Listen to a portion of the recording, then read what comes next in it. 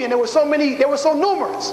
So those brothers who were fighting the Assyrians, who were fighting the Hittites, composed mainly of Nubians from the south, brought in by this very important woman. So here you have Moses doing no different than the man he was supposed to have his confrontation with, marrying this sister from the south.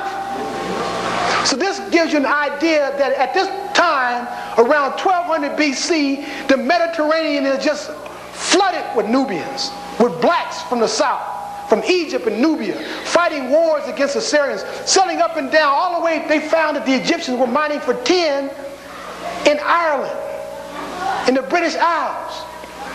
There's an inscription of Taharqa in Spain they found, looking for metals to fight these people who had these iron metals. So they were navigating all over the place, looking for metals, looking for things to help them fight the barbarians from the north, as they called them. So you can see she was so important. She's the only queen, the first person in the world, long before the Taj Mahal, the first woman to have an entire temple built in her honor by the pharaoh himself. Ramesses standing side by side his Nubian queen Nefertari. So Nubians all over the place. As you can see the boy King Tutankhamun as he's waging battle against the Assyrians. You can see the Assyrians here as they're falling down, being trampled by the horses, as the brothers from the south, from Nubia and Egypt, are coming and fighting off the barbarians who are coming in from the north. This is important because I'm just painting the picture here. So we'll stop here and we'll change over right quick and finish this thing up. Mediterranean world, approximately the time of 1200 BC. Because one of the positions that Van Sertima takes is that it most probably was the 25th dynastic period that was responsible for the first high culture in the Americas. But I take basically the position that it could have been a period even earlier because of the events leading up to that. You can see here the Nubians were coming in already by the time of Ramesses II, composing the majority, a large part of the Kemetic armies, and fighting throughout the Mediterranean world. So they were already there at this particular date. So they can't hold the difference in the time of which they usually assign to the Nubian dates of between 700 and no more than 800 BC for the Nubian dynasty, which is the 25th dynasty. So they try to say that the high culture in the Americas makes an appearance in America several hundred years before the Nubians come to power in Egypt. So this is important to show that the Nubians were already in power in Egypt at this particular date. Can everybody see that? Is that clear? So this is the Gulf Coast.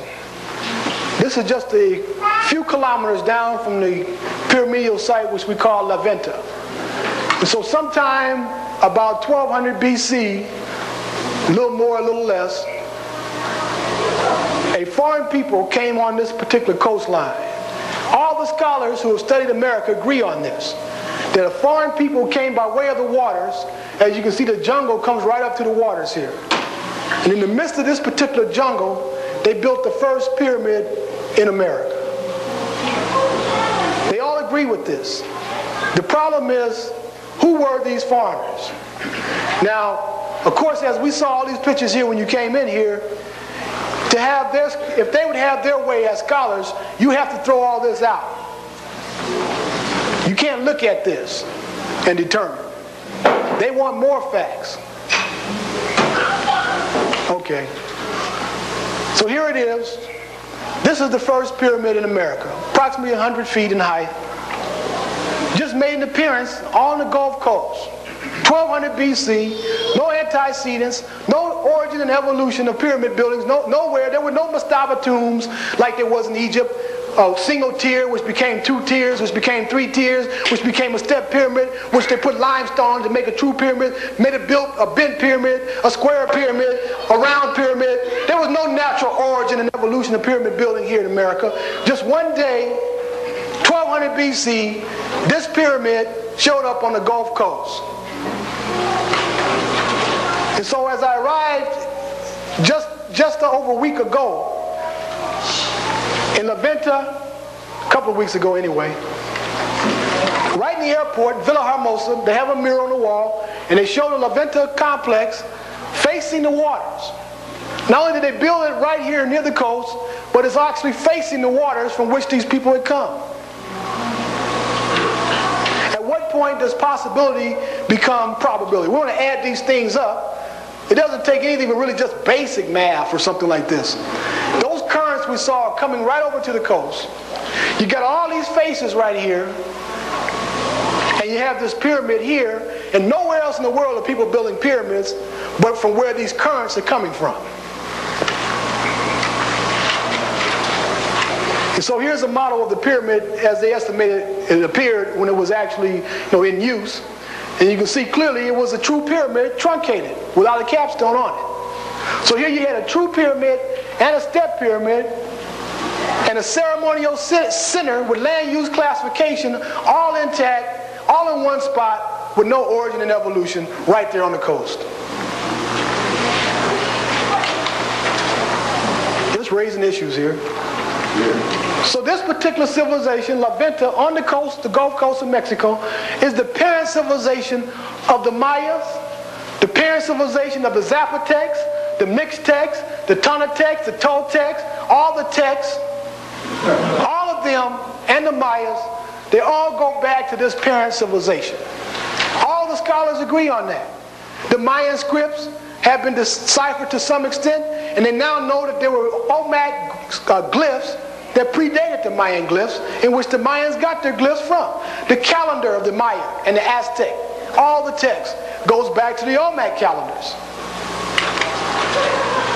And so right in your hotels there in Mexico, they don't hide it from you. La Venta, this site dating back to 1200 BC, brought to light some of the most provocative finds in all of Mexico. Enormous sculpted basalt heads with distinctly Negroid features that still puzzle archaeologists to this day.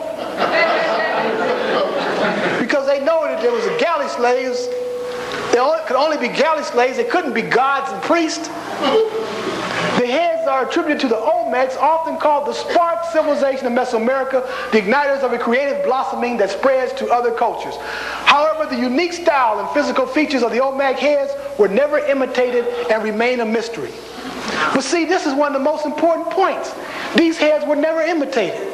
That means that when they came here, it was a unique experience, a unique situation. These were unique people with unique features who came in and flourished and then disappeared. Showing you clearly that this is a foreign people. The Mayas don't look like this. The Aztecs don't look like this. The Toltecs don't look like this. None of them look like this. This is a foreign incursion in Mexico. And so here you can see the pyramid in La Venta, and this was a very rare picture I was able to find. It actually shows the layout of La Venta, and it actually shows the place where they had the colossal heads. A colossal head here, you can see 3 at the top.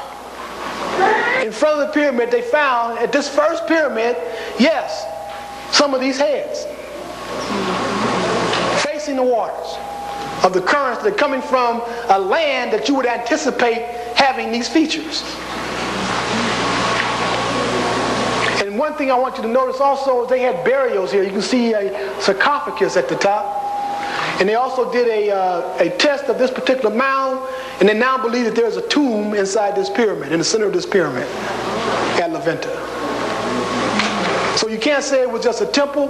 This particular pyramid was a tomb, just like it was done in Kemet. And so here's one of the faces that was found in that particular area. Again, features that were alien to the Aztecs, the Mayans, and all the other texts in that area. Completely alien features here at La Venta. And I like to shoot the profiles of them because a lot of times they like to just shoot them straight on so you can't see the prognathous jaw, the thick lips, and the noses, the characteristics, again, that you would anticipate amongst African people and African people in the diaspora.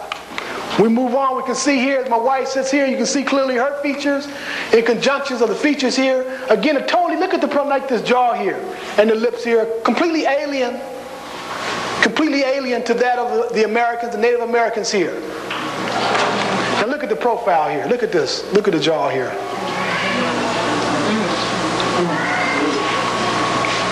Now I take you to Kemet, to Harmachis.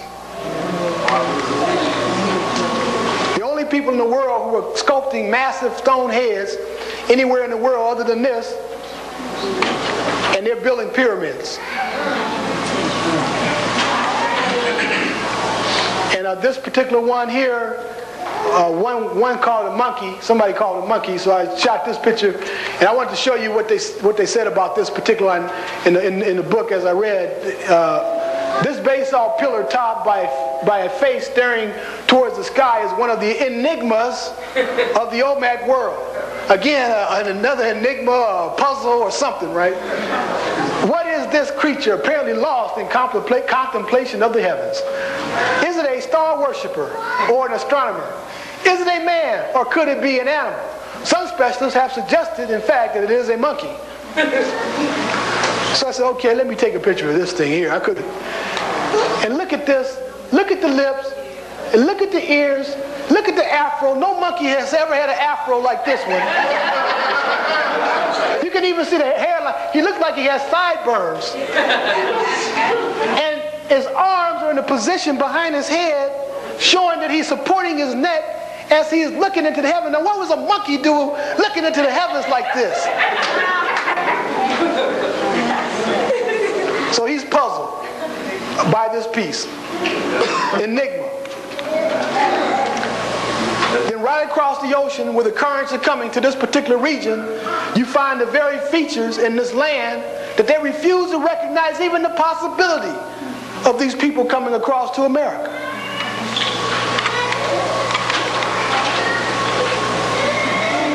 Completely alien.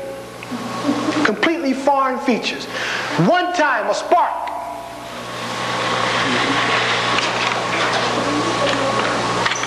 So Professor J.M. Melger wrote a paper here in Mexico in 1871. 1871 about the de la cabeza coloso de tipo etiópico, the colossal Ethiopian stone face that he had witnessed to. So I'm not going to leave you to hang it. I'm going to put it all in English and as the scholars would say, in no uncertain terms. We're going to put it in no uncertain terms. On my arrival at the hacienda, speaking as Melger, at the hacienda, I asked the owner to take me to look at it. We went, and I was struck with surprise. As a work of art, it is, without exaggeration, a magnificent sculpture. But what astonished me was the Ethiopic type represented. I reflected that there had undoubtedly been Negroes in this country, and that this had been the first epoch of the world. Now here's an anthropologist back in 1871 who has come to this conclusion and has written papers on it. But this has been hidden from us.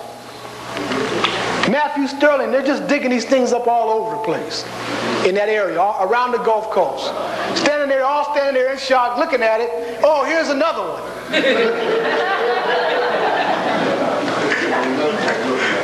Then he starts measuring it, looking at the nose, knowing it's nothing like his nose. Look at his nose. Look at his nose. And look at the nose on this. Look at his lips and look at the lips on this. Look at his cheek. And his receding cheek. Here's a prognathous cheek.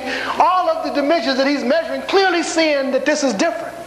And his original position was that these were African. And when the scholarly world, the schools and universities, and then the supporting money got to him, he changed his story, Mr. Matthew Sterling. Where can you get a face like that? But in Africa. In fact, they called this head Joe Louis when they saw it, because Joe Louis was a heavyweight champion at the time that this head was found. And so I put Joe Louis here so you can see why they call that face Joe Louis. And Joe Louis was wearing him a helmet too at that time. Just digging them up in the swamps, walking along, tripping over and stumbling over them, finding them all over the place. The tinge on the lips, the nose, the jaw, the same continuous. All of them wearing war helmets. This particular site here called Camacalco, which is also near La Venta, probably no more than 50 miles from that particular area, but some 15 to 1700 years separate these two buildings. This is Maya. This is classic Maya. This is the only building that the Mayans built out of bricks in the entire land, which is a puzzle to me too. Just one day near the coast, the Mayans jumped up and built a brick pyramid and never built another one.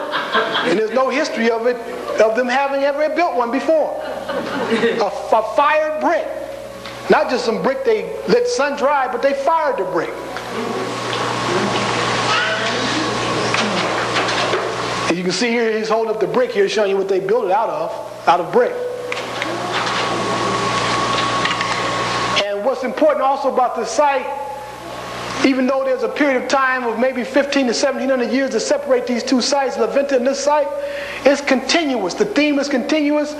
The urban planning, the structure, the architecture, all of it, the theme of the ceremonial center goes all the way back to that of the Olmec. You remember the two arms of the village that you saw in La Venta? They had the two arms here, the pyramid in the center, and they also had burials in this particular site. Again, dispelling the rumor and the myth that these were only temples and not tombs. As you can see, the two arms of the village at La Venta, the basic theme prevailed. There are buildings underneath this, they haven't even dug it up yet. You can see them here. Here's the 7 wonders of the world. Only wonder of the 7 wonders you don't have to wonder about, right there in Kemet. The first monumental structure made by man, over almost 3,000 years BCE, 5,000 years ago. The light tower is gone. The hanging towers of Babel, gone. The statue of Rose, gone. All those wonders of the world, gone. The first wonder is still there. So all the pyramids of the earth, if this hypothesis holds up, goes back to this particular pyramid, the pyramid designed by the multi-genius Imhotep for the pharaoh Zoser in the 3rd dynastic period in Egypt. Again, whether it's Teotihuacan, the step pyramid of Zoser, or the pyramidal superstructures even in India, which we haven't even got into, go back to this particular type, or this particular pyramid. The Great Pyramid of Khufu. As you see, they experiment with every type of pyramid. True pyramid. One looks like a gambrel roof. Square pyramids. And even had stellar stones around the pyramid, which is something that is really mind-blowing, because you see the stellar stones here, because a lot of the American pyramids also have stellar stones in front of them. All these ideas you see coming over here, and we're not supposed to look at the parallels. We're not supposed to add these things up. And you can see again all the pyramids throughout Kemet and also Nubia. As you see these pyramids in Nubia, look at all those pyramids in the background. Every one of them has a temple attached to the tomb. So we're talking about temple-tomb complexes. We're not talking about just burials.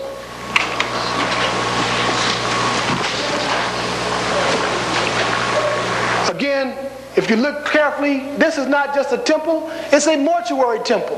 And right next to this particular temple was a temple designed by Mathu Ater, who preceded the Queen Hatshepsut. He was in the 11th dynasty. Hatshepsut was in the 18th dynasty, who designed the other temple. So here you can see again the pyramidal superstructure in conjunction with the temple, again a temple tomb concept. Constant. So as I climbed these steps at Palenque, I had this in mind. The priest King Pakal here. As you can see, here's a passage that you can walk right down the tomb here, inside the tomb, and down inside the temple, buried like a pharaoh in Kemet, was the priest King Pakal, just like the Great Pyramid.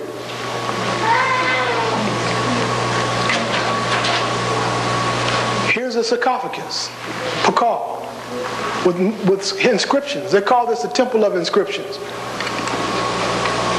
No one else in the world making sarcophagus like this but the brothers and sisters in ancient Kemet.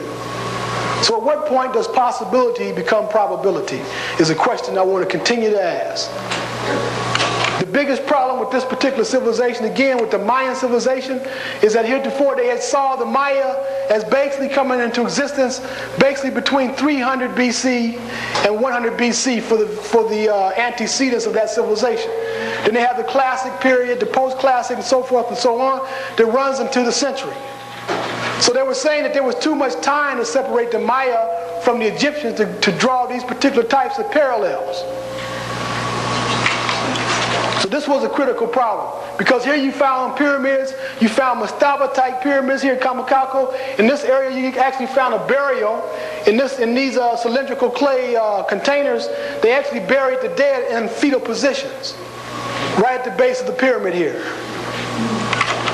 So So there was no problems with the burials. As you can see, one of the burials here that came, in fact, this is the museum right there on that site, where they actually show it was removed from its fetal position and placed in the museum there.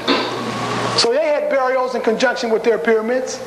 As we see in the very beginning, the first pyramid in America has a sarcophagus and also burial, as they stated recently, that there's most likely a tomb inside this particular pyramid. This is important evidence because this evidence here has just recently come out in the last year.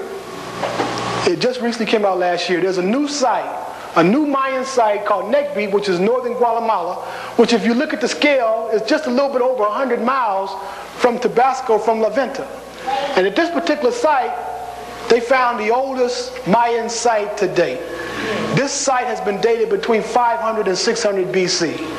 This is a very important find because what it does is it brings the Mayan civilization, all these elements that we've been witnessing that are so similar to that of ancient Kemet, it brings them closer to that date of the Olmeca, which again runs from 1200 BC to about 500 BC. So here you have the Maya at the mainstream or at the very end of the Olmec civilization becoming the power in this particular land.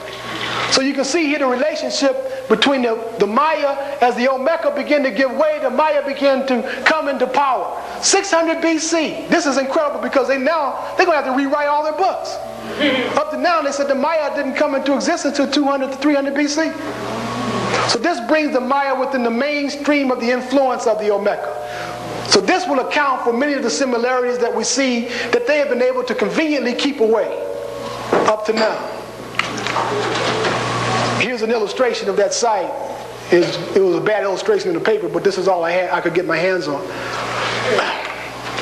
Just announced last year, around February or March.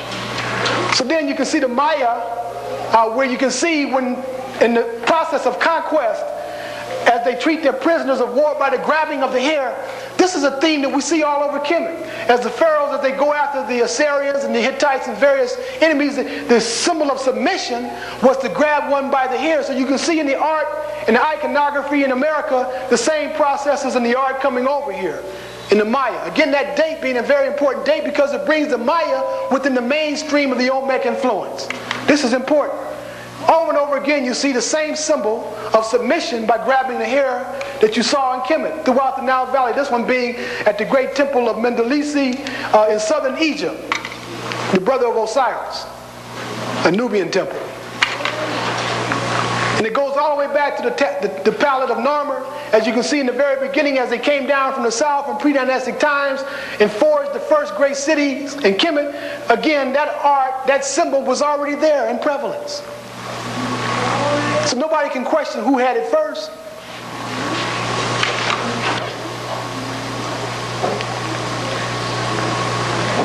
The war helmets. Remember we said in the beginning at 1200 BC that Ramesses was recruiting Nubians to fight in his army. He married a Nubian woman who became the most important